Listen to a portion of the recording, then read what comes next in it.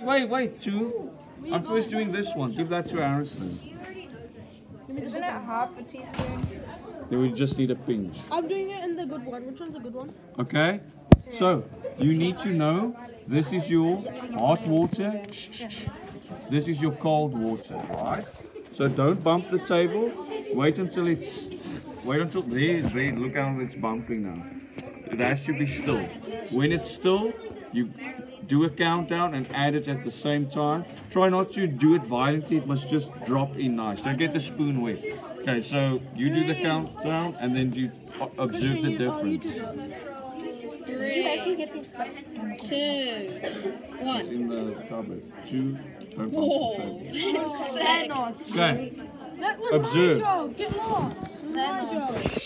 Don't bump the table. Observe the difference between the spirals and the how it mixes and stuff. Okay, so Take a close-up photo. see this one right here. Wait, Christian, can I take a photo with it? This one right here is the hot water. This one is the cold water. Hey, you're getting in front of my time lapse. So what this is it's basically we're basically seeing which one's faster. My hypothesis is that the hot water will dissolve faster as the hot water has a hotter temperature. So it therefore should make it. Sorry, it's got photobombing. Wait, Christian, can you take a zoom in? I can't take a picture. No, Dutchy the duster.